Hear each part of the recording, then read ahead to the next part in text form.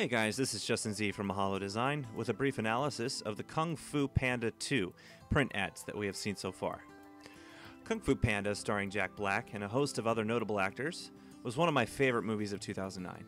Its simple, yet incredibly powerful story, combined with beautiful imagery and humor that cater to every type of person, made for a movie that should be used and is an example for all other movies. Seriously, even gritty crime dramas, I don't care. The movie was done so well in so many ways. Since the success was both critical and financial, DreamWorks is obviously coming out with a sequel. This time around, we're dealing with Po, the panda who is played by Jack Black, as a representation of living the dream. He has fulfilled his destiny of becoming a great martial artist and is now living it. The posters definitely portray this. Po is in full form, displaying an advanced flying kick. He is still fat, but if you watch the first movie, you will see how brilliantly that came into play. He looks a little bit more experienced with wrapping around his feet and looks much more confident. The second poster here continues that display of confidence as he roars with a smile and descends upon his enemies with his comrades, the Furious Five.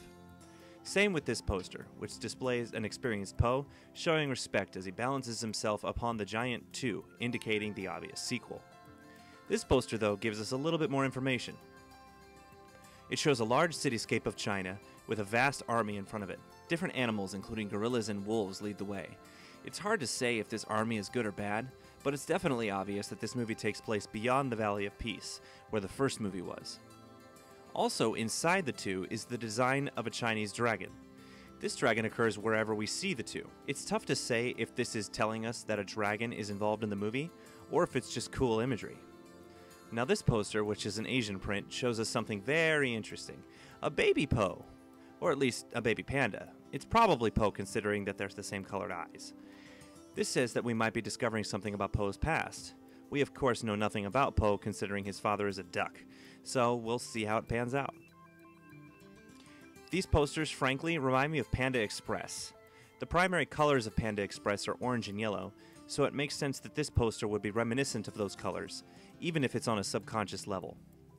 The movie takes place in China, Po loves food, and Panda Express is Chinese food. Sort of. Either way, you get the idea. Well, that's it from me, guys. Hope you enjoyed this little analysis. If you would like a review of any poster you have seen or even made, send me something to requests@mahalo.com and I'll be happy to oblige. Please be sure to also rate, comment, and subscribe below. Thanks, guys.